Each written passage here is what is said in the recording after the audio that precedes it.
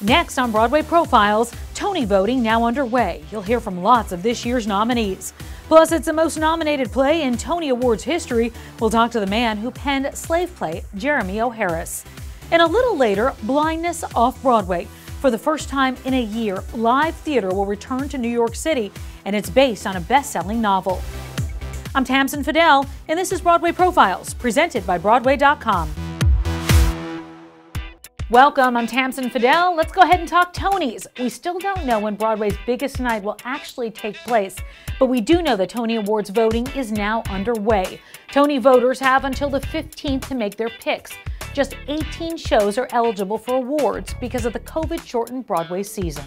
Slave Play was last season's most provocative show, and it's up for a dozen Tony Awards this year, a record for the most nods of any non-musical show in Tony history. Here's Broadway.com's Editor-in-Chief Paul Wontorek with a look. Hi, Paul.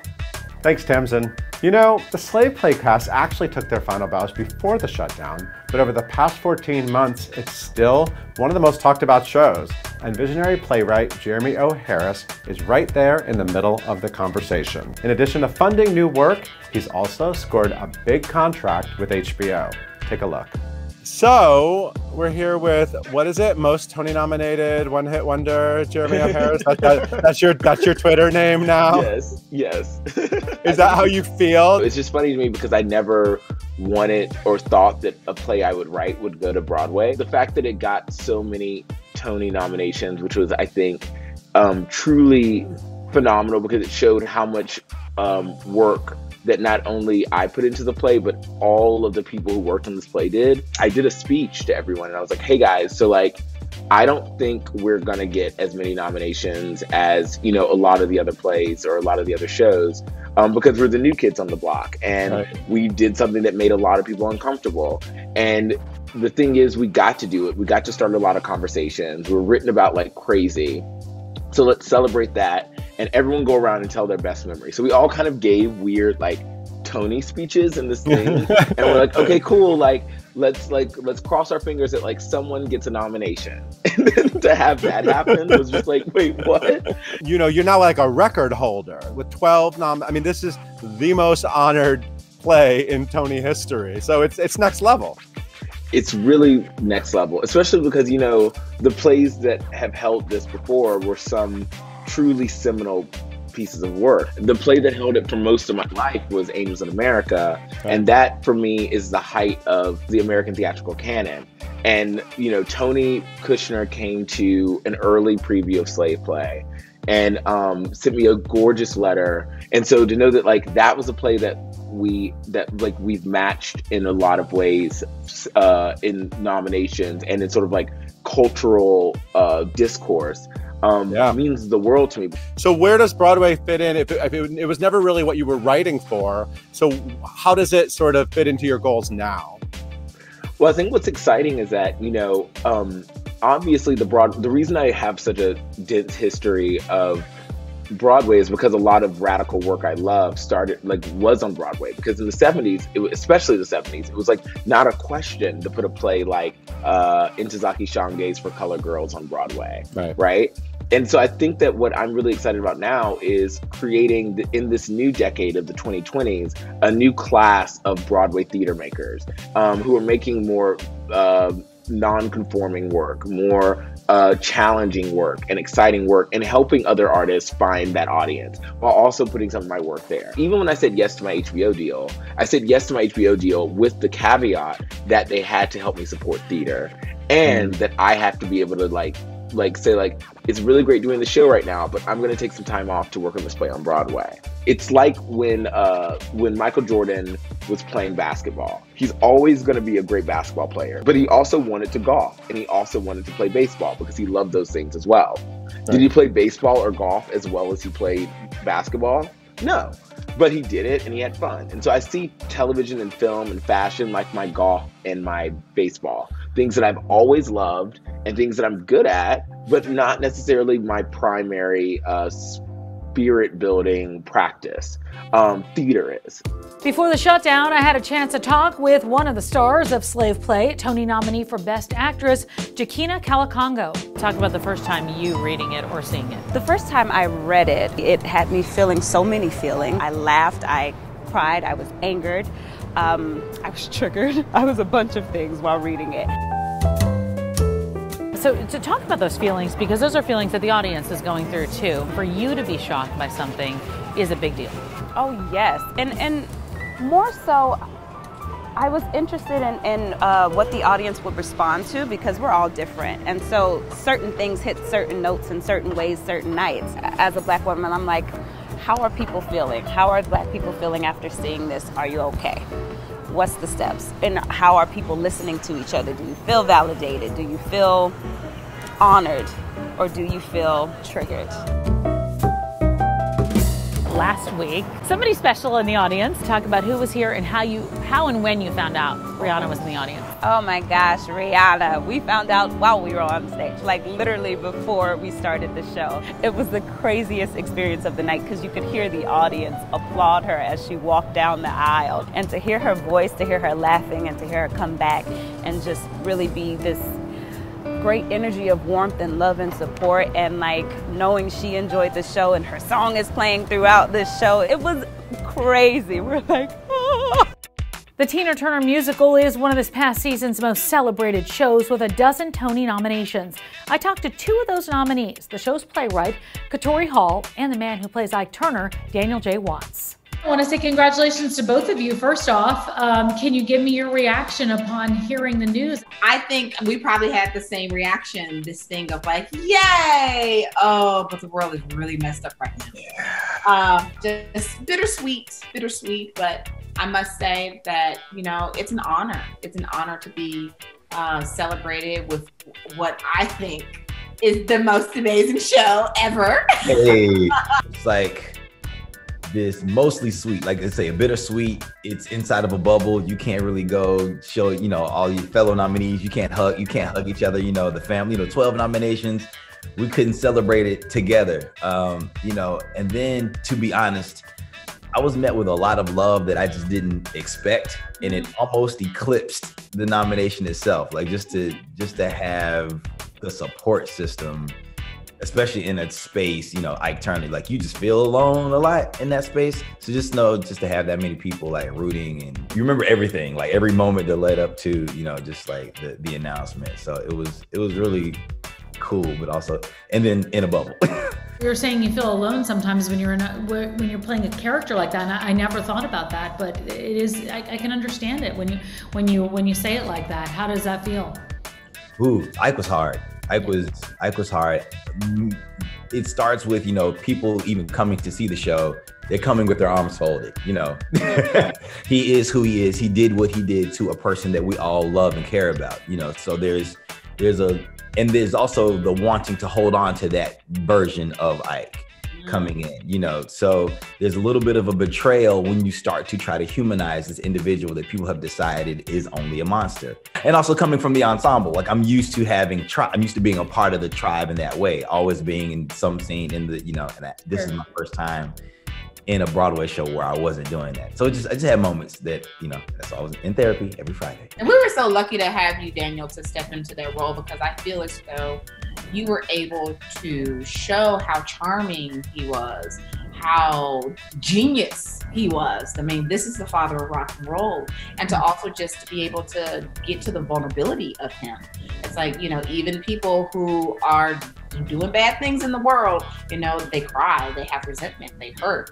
And so, I mean, Daniel just was, you know, showing that in spades on stage. And so, like, I always say, like, we are so blessed to have him.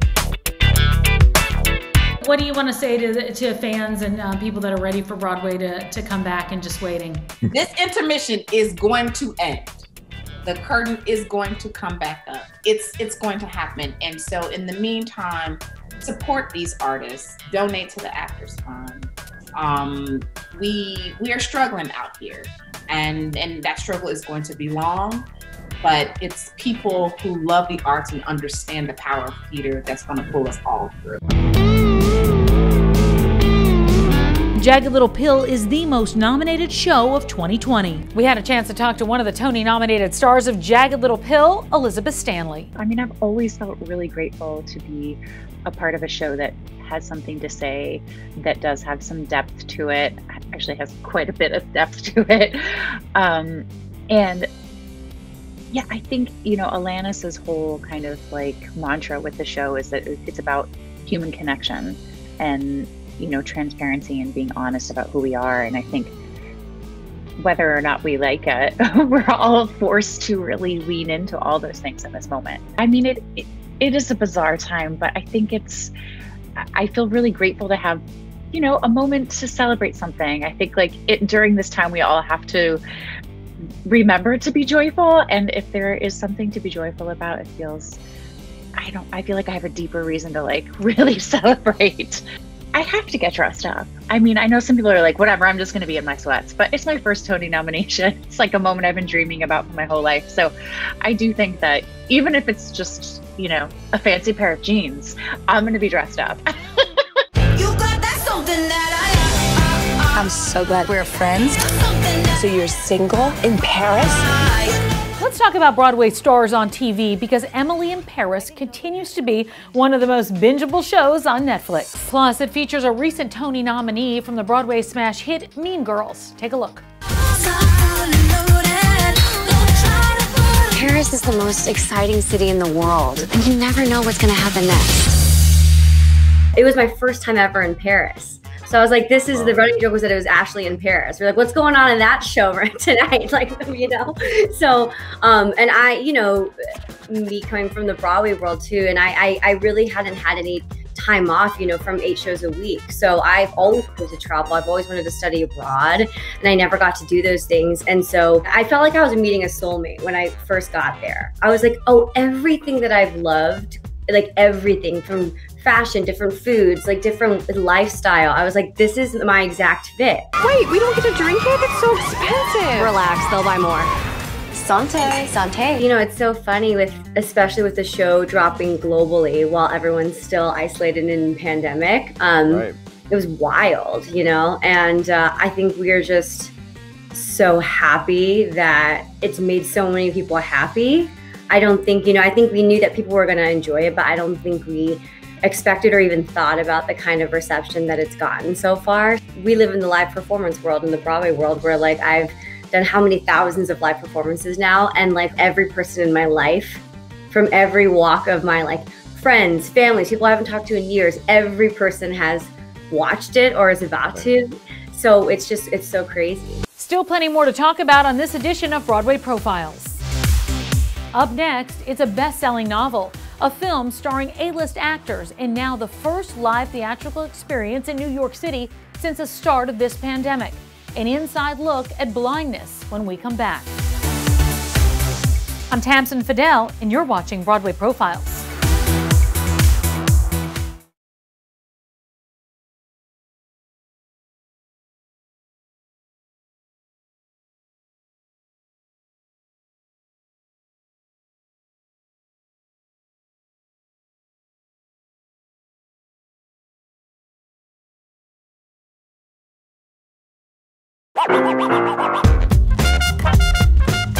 Live theater will soon be coming back to New York City. It's not quite Broadway, but it's another step toward much-needed normalcy.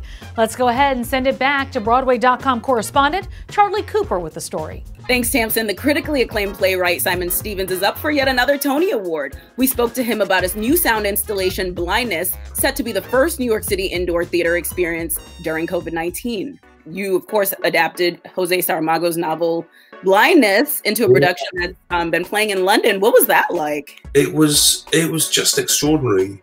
I mean, it was an adaptation that I have to say I was working on for some time before the lockdown. You know, it wasn't a kind of speedy to the pandemic and decision to adapt a novel about a pandemic in a pandemic. It's something I've been working on for years. It's really interesting because it was made into a movie as well. There was a Julianne Moore movie about kind of 10 years ago that was had a much bigger constellation of characters and kind of cast every one of the characters and built entire cities. we made a binaural sound recording, which is absolutely. I don't know if you're familiar with binaural sound recordings. No. But they're the most crazy things, right? A binaural microphone is a microphone that is shaped like a human skull. Huh. And it's got 3 microphones embedded within the human skull. And what it does is the recordings replicate, when played back, the 3-dimensional experience in which the recordings were made. Oh, wow. So if you go up to this microphone and you whisper in the left ear, the recording sound, when you listen back on headphones, it sounds like Juliet Stevenson is whispering in the left ear. And if she kind of runs screaming through the room, it captures that completely. So it's an incredibly dynamic and exciting way of listening to the recording of the show. In London, it was the first piece of theatre that was made since the start of the pandemic, since the start of the lockdown. And for people to gather to experience this event, this installation, for the public to come and experience it, well, it felt really profound. I know you guys did well in London, and now you're coming to the Darrell Roth Theater this fall in New York during COVID-19. Yeah. It was incredible. You guys are like leading the way as far as reopening of theater in the midst of a pandemic. What does that feel like? I'm so excited. I'm really, really excited. The terrible thing is I don't know if I'm going to be able to come. So I love New York so deeply, but I don't know whether it's going to be safe or legal for me to come with the show. So I've never been envious of a piece of work before. I'm really envious of my own piece of work. It gets to go to New York when I don't. Coming up on this edition of Broadway Profiles, another Tony nominee joins us to talk about Moulin Rouge the musical and more. I'm Tamsen Fadal, and you're watching Broadway Profiles.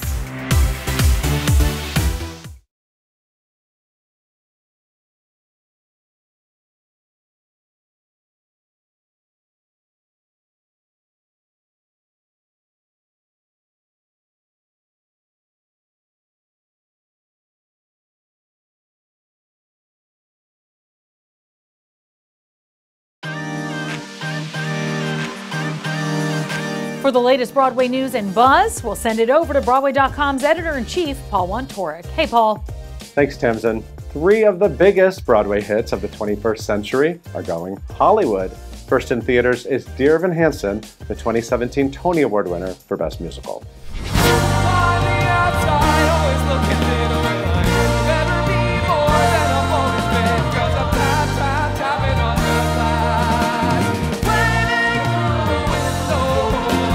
Under the direction of Stephen Chbosky, the film adaptation arrives this September. It stars Ben Platt as the teenager whose little white lie takes him on an emotional journey of self-discovery. Joining him are Oscar winner Julianne Moore as his mom, Amy Adams as the welcoming mom next door, and up-and-comer Caitlin Dever as love interest Zoe Murphy. John M. Chu, the acclaimed director of the film Crazy Rich Asians, is bringing his vibrant aesthetic to 2 movie musicals sure to excite fans. First up is In the Heights, his adaptation of Lin-Manuel Miranda's first Tony-winning hit. I am Usnavi, and you probably never heard my name. Reports of my fame are greatly exaggerated. Morning, Usnavi. Pan caliente, café con leche. The film was delayed last year, but will now premiere in movie theaters and on HBO Max this June. Now, Chu has been tapped to bring one of the biggest musical hits ever to the screen.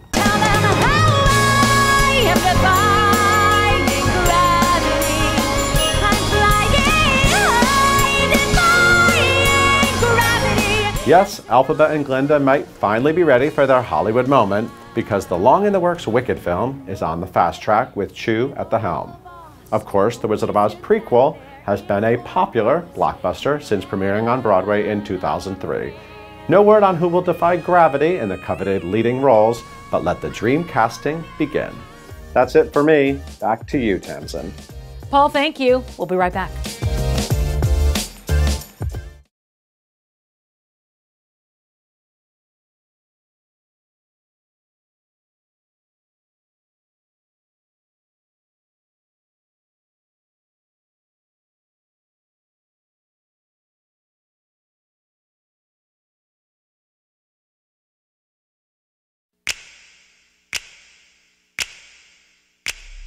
prayers on my soul, sisters.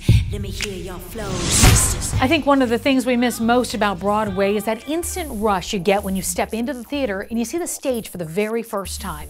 Well, even before the actors take that stage, the design of the set can capture your imagination and just take you away. And one of the masters of that craft is Derek McLean.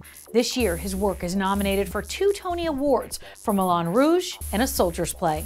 Moulin Rouge is a very romantic story, but it's, of course, based on the movie, which is sort of rooted in a kind of maximalist excess. That's part of the fun of it. And honestly, I've never done anything as sort of extreme and over the top as Moulin Rouge ever in my life. It is, I think, probably the most elaborately designed set that I've ever designed. And then A Soldier's Play, on the other hand, when you read this script, there's so many flashbacks, there's so many jumps forward and backwards in time, and just figuring out how do you make that function? How do you make that work on stage and not get in the way? How do you give enough information for the audience that they understand where they are, they understand the time and the period, but that you're not, the design is not getting in the way of the flow of that script. Well, that's going to do it for us. Until next week, I'm Tamsen Fadal, and this is Broadway Profiles, presented by Broadway.com.